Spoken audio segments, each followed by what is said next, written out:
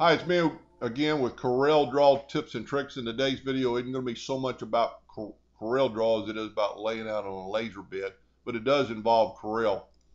I was asked to do 150 of these leather coasters that I picked up at Tandy Leather. And if you don't have a local Tandy Leather with it, I doubt you do. Austin, Texas, we have one, and the store's been in the same spot since 1969. I've been going there since I was a child.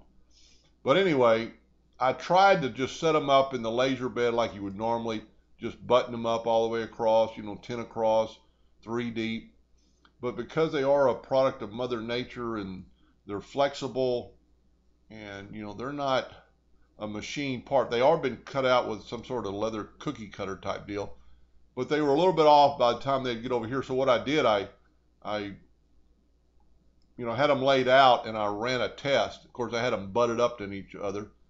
And I just ran a test and I just selected, that one, hold down the shift key and selected that one and say this one. And then I ran those with the vector with the door open and it would draw with my red dot pointer. I could see I was dead on this one, but when I got over here, I was just a little bit off. And I didn't really feel comfortable running the job because they're paying pretty good money for it, and I did not want to have them not in the center. So all I did, I took a piece of MDF, quarter-inch MDF that you can get anywhere. It's a great product for jigs and fixtures, and exactly what I'm doing here. So the coaster is 3.25, so I made the coaster ring now 3.5, which would be 1/8 of an inch, a little bit bigger on all the sides. And I just ran the cut job. They've got a red hairline, so I just ran the cut job. And I think I ran it 100 power, but 100 speed, and it just barely marks the surface. I mean, it was really going to town. It marked this in just like a minute. But anyway, you laid it out, and then all you have to do is lay them out on those circles. Now I could have cut all the way through the MDF, but I really don't think it would have helped me because I would have had to been a closer tolerance, to make that more effective. The MDF does have a charred edge when you burn it with a laser. So this is raw leather. It would maybe leave a little bit of char on it. I didn't want to have to try to wipe them off. And then they'd be down in a hole. They might be a little bit hard to get out. This was the easiest way, I think, to do it. I mean, they just laid on top of there. MDF is really flat. It doesn't have any bow to it, or it really stays flat. And then I just told it to run the job.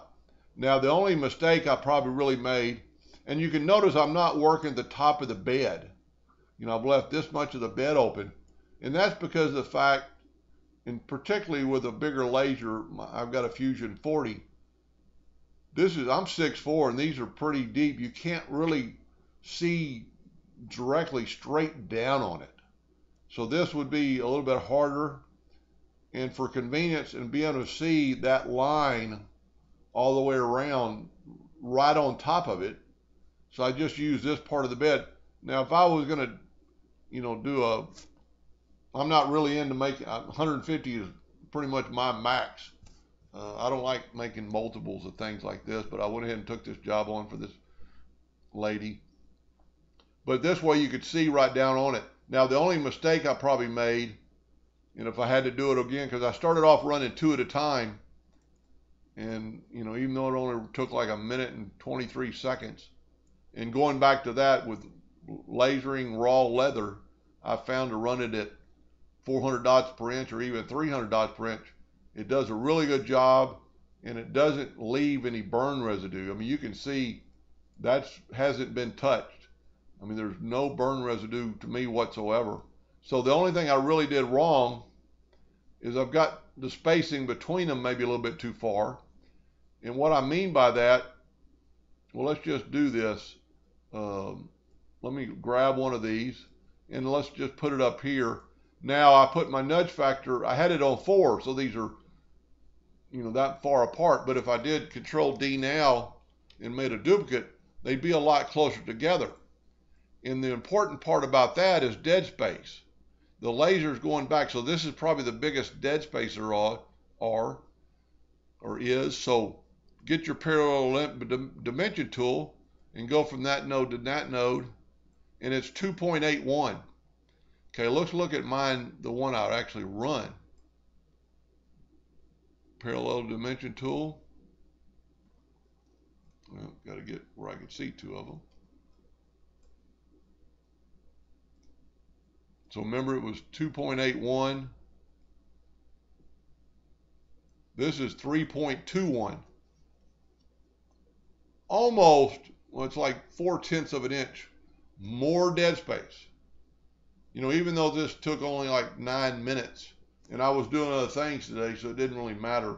I was drawing other things, so I'm just sitting there. I don't want to sit there and watch it run. But this would have probably saved me a minute in laser time if I would have just put them a little bit closer.